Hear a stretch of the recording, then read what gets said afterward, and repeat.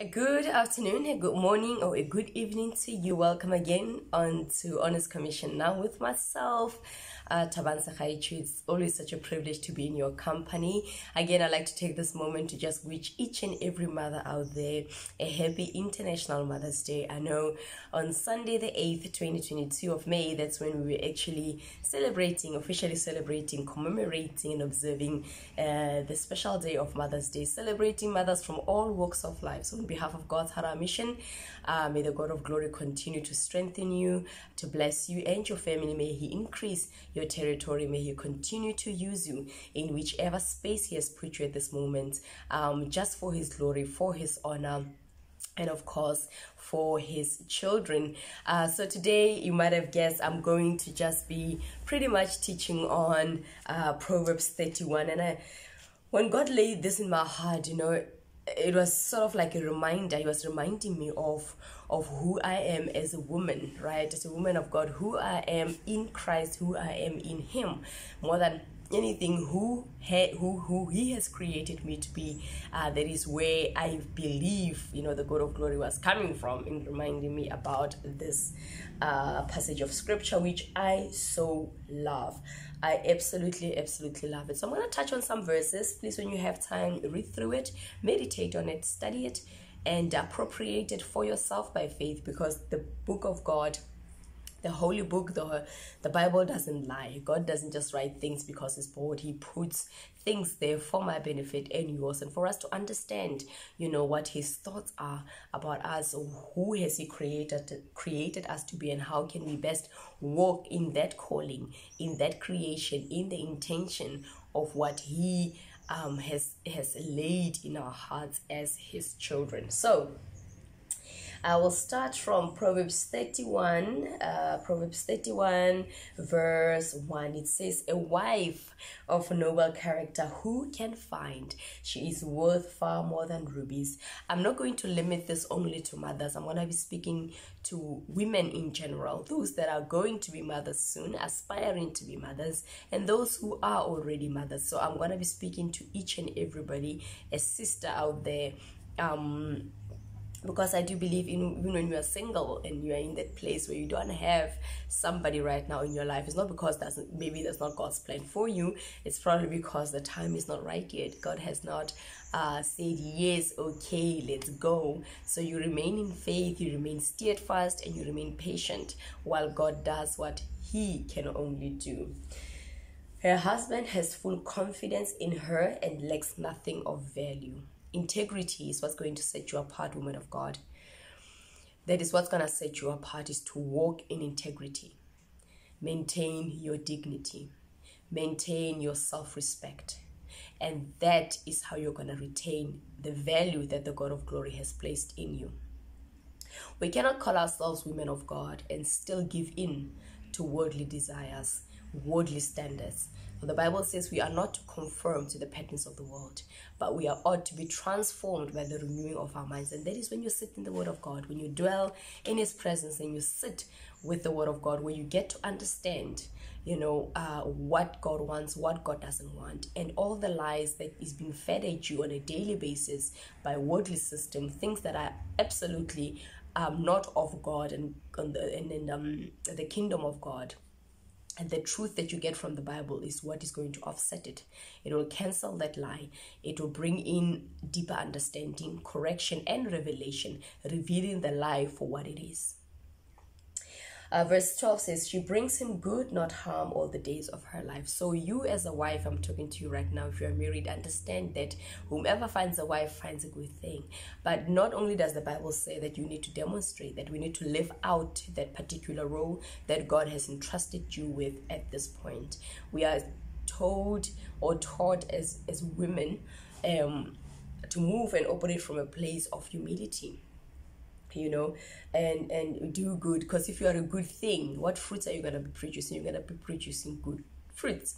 So God doesn't say whomever finds a wife finds a good thing. It is good because as a wife, you will only bring your husband good and not harm all the days of your life. See, the Bible is so interlinked, and God just doesn't say things because He's bored. She selects wool and flax and works with eager hands. A woman of God is one that doesn't have time to idle. You become productive, you are engaged, you are working. Okay, in as much as the Bible says husbands are to provide for their wives, it doesn't mean you need to sit down and fold your arms. You go after the passion and the dreams that God has placed inside of you, and you do it in partnership with the Holy Spirit. And God expects us to work, women and men alike. We are there to help and support our spouses, right? At the same time, you don't neglect what the God of glory has placed inside of you, and you can still go after what God has placed inside of you, because there's a reason why he placed it inside of you. If you don't live out that passion, you don't live out the dream, you don't see to that which God has placed inside of you, somebody else is going to miss out from that, because God uses people to bless other people. He uses people to be destiny helpers. So when you sit there and fold your arms and do nothing about what the God of glory has placed inside of you, you are standing in the way. You've become an obstacle, a stumbling block in somebody's destiny. 14 says, she is like a merchant ship. She is like the merchant ships bringing her food from afar. So we as women are created to be gatherers. We gather. We accumulate. This is not we accumulate people's things. You accumulate your own things, right? You go out and get your own stuff. I'm not talking from a feministic perspective, but I'm talking from the fact that if God gave you the hands and gave you the brain that works and the mind that works, that is sound, and you can think straight, what is stopping you from working hard and attaining that which has placed inside of you? She gets up while it is still dark and provides food for her family and portions for her 7 girls. So she's also a provider. You see the way I'm talking about? Yes, men are to provide for their wives. I'm not disputing that, gentlemen. I'm not disputing that, ladies. But you as a woman, you also provide food for your family. You also provide portions for your 7 girls. So we do have a provision role to also play, because it is in the Bible. It is in the Bible. God expects us to do that, right? To be productive and to bear fruit, and a fruit that is everlasting. She considers a field and buys it. Out of her earnings, she plants a vineyard. So this woman, Proverbs 31 woman, she's progressive in thinking. She's all about development. She's all about growth. Not from a narcissistic perspective, from a perspective of operating from a place of wisdom, where she understands that we serve a God of multiplication, and God grants you the wisdom to direct how to best invest your money, how to best direct your resources, how to best steward what He's entrusted you with. So she obviously considers means that she sits and she strategizes, she thinks through her decisions, she plans. Planning is everything. She plans and then she decides, okay, this is what I'm going to invest my money on. This is the project I'm going to start. I'm going to start studying, or whatever she does, but it is because of the fact that there's a thought process of growth and development in that process. She sees that her trading is profitable and her lamp does not go out at night. So this woman is vigorous and she's committed and she's devoted to what is set before her. She ensures that, okay, in this space that I find myself, in this discipline where I find myself, it's profitable. I'm going to make sure that at the end of the day, I keep growing, I keep progressing, I keep advancing. And that is what it's all about, right? In her stand, she holds the distaff and grasps the spindle with her fingers. She opens her arms to the poor and extends her hands to the needy. She's a woman who understands that by giving to the poor, you lend to God, and God will be able to repay you. She's a giver. Okay, she's involved in her community. She's involved in her family. She plays a role of support, a role of growth, a role of seeing what can she do to the betterment and to the upliftment of the people around her, not only her immediate family, but her community or even the globe at large. When it snows, she has no fear for her household, for all of them are clothed in scarlet. So she does have good taste. Jokes aside.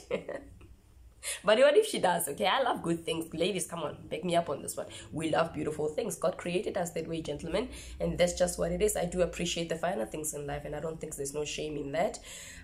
So obviously, because she's a woman who's diligent and she plans, she doesn't fear for her household, because she understands that they're secure. They're secure in every respect where possible, financially, emotionally, spiritually, and otherwise. Because I do believe that a house that is built where laborers are laboring and is not built, as good as the foundation, is going to be built in vain. She makes coverings for her bed. She's clothed in fine linen and purple. Scarlet and fine linen and purple, these are all things that speaks to luxury. So I do believe that God has made it available to us because He's a God of abundance. I'm not talking also, please don't get me wrong, about aspiring to worldly riches from a place of loving money and worshiping the world and doing everything possible to gain worldly possessions. I'm talking about being content in your space, in that 2-bedroom, in that 3-bedroom, in that 10-bedroom, whatever size house you have. That's not what really matters. What matters is, are you satisfied? Are you content with what God has placed before you, what you are able to personally achieve? And that is where I do believe a lot of women can kind of like struggle, where you are always looking to the left, to the right, to see what your neighbor is doing, what your family member is doing, what your colleague is doing, which has nothing to do with you. At the end of the day, we have no business trying to figure out who's doing what, who's got the latest what. That is so irrelevant, because now by doing that, comparison will steal your joy, comparison will steal your peace, and it's a very dangerous place to be, because envy can kick in, and of course jealousy can kick in. So as far as possible, mind your own business. Just do what you gotta do in your business, and don't get caught up in what everybody else is doing, because God has got His people are in different phases in their lives. We all are. And maybe you are in a place right now where you're like, well, I have been doing this, I have been doing that, I don't see God coming through. It's probably maybe because it's not your season. Maybe there's always a reason behind why things happen in our lives. The important thing is that you must remain content. That's why Apostle Paul says, with little I was content, in as much as when I had plenty. And that is how you become the master of self, which is the flesh.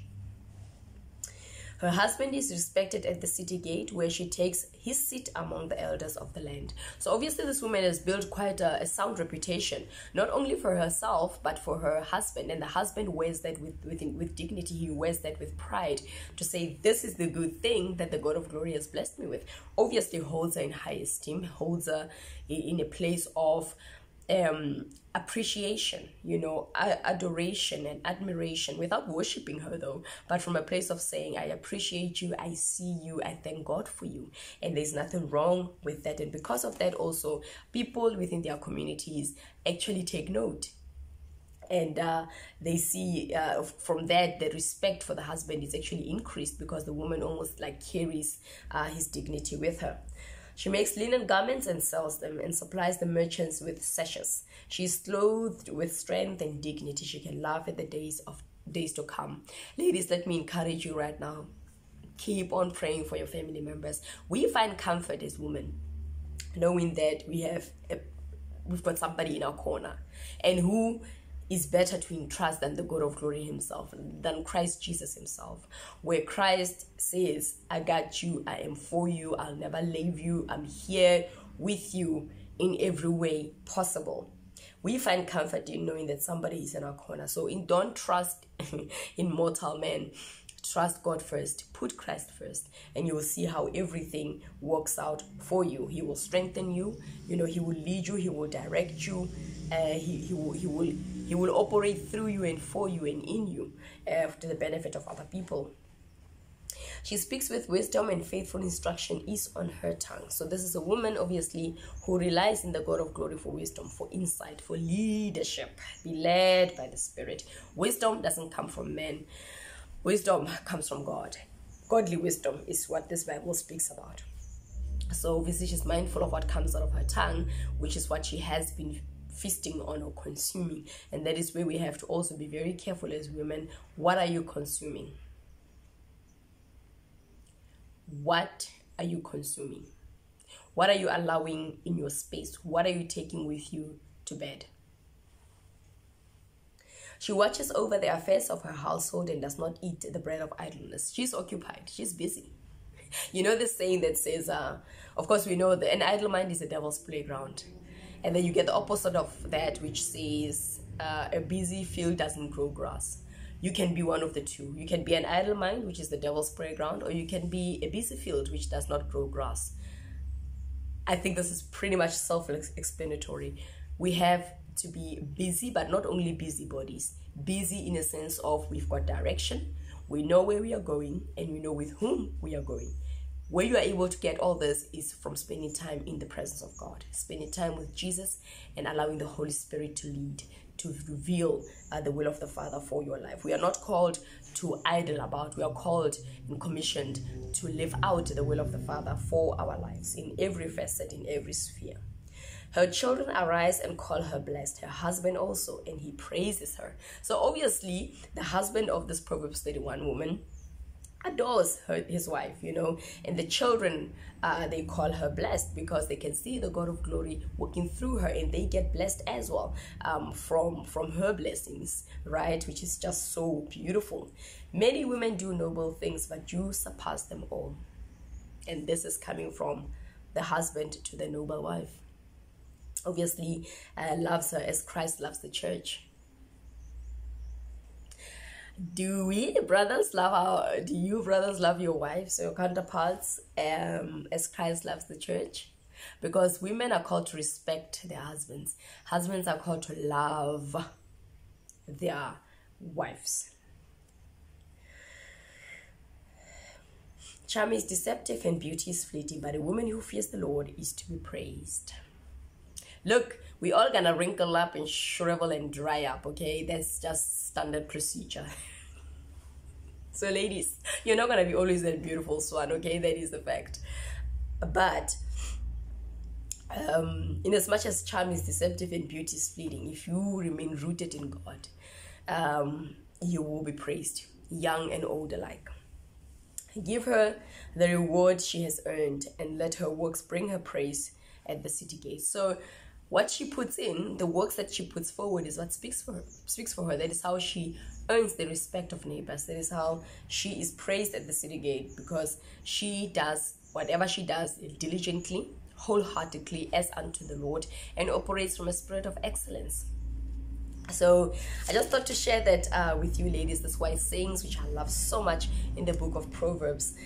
In fact, this last piece, Proverbs 31, which is the last chapter of the book of Proverbs, these are sayings of King Lemuel, which is quite interesting, and here when you read from 1 to 9, he was actually advising a young man, and he was speaking about what his mother taught him. So the first verse, 31:1 says, the sayings of King Lemuel, an oracle his mother taught him. So this is the mother speaking to his son. O my son of my womb, O my son of my vows, do not spend your strength on women, your vigor on those who ruin kings.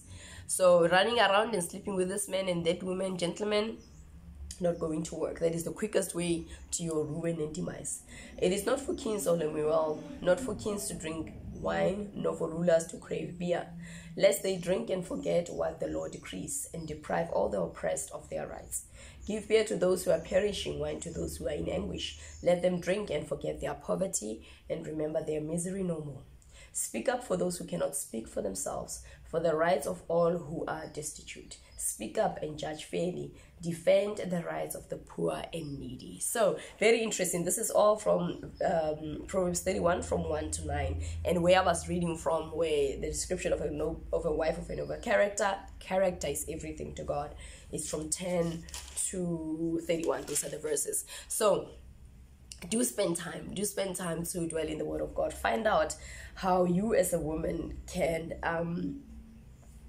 really ask Christ Jesus to mold you into the woman that he's intended for you to be. If you are a good thing, you'll have the goodness of God operating in you and through you, and that is what God wants people to witness at the city gates, where the praises are going to come from the fact that you are doing what the God of glory is doing. People are going to witness God's character in you, traits, attributes being demonstrated through you in order to be a blessing to other people, to bring about change, to bring about impact and transformation inside out, from a spiritual perspective, emotional, psychological, and eventually physical. So ladies, do sought after being that Proverbs 31 woman that the God of glory has intended for you to be. This is your identity, not what the world says, not what other people's opinions of you are, but what the Word of God says. So listen and believe, trust and act only on the Word of God. Don't just be hearers of the word, the book of James says, but let us be doers. Be that Proverbs 31. Be that Proverbs 31 woman that the God of glory has created for you to be. It's inside there. You need to tap in there and you need to start cultivating her. The world needs her right now, for you are born for such a time as this. Rise up, gather your strength in Christ, remain strong and focus on that which the God of glory has placed inside of you. And with that, again, happy International Mother's Day. Thank you so much. Enjoy the rest of what this beautiful month of May has in store for you. May the God of glory cover you. May he shine his face upon you and your family. May he be gracious unto you and bless you abundantly from glory to glory, from everlasting to everlasting. Stay strong, stay rooted, stay prayerful, continue worshiping God and trust him regardless of what your situation says. So on behalf of God's Heart Mission, thank you so much. Signing out, it is Thabang Segaecho. Thank you for being a part of this segment this evening, and may God bless.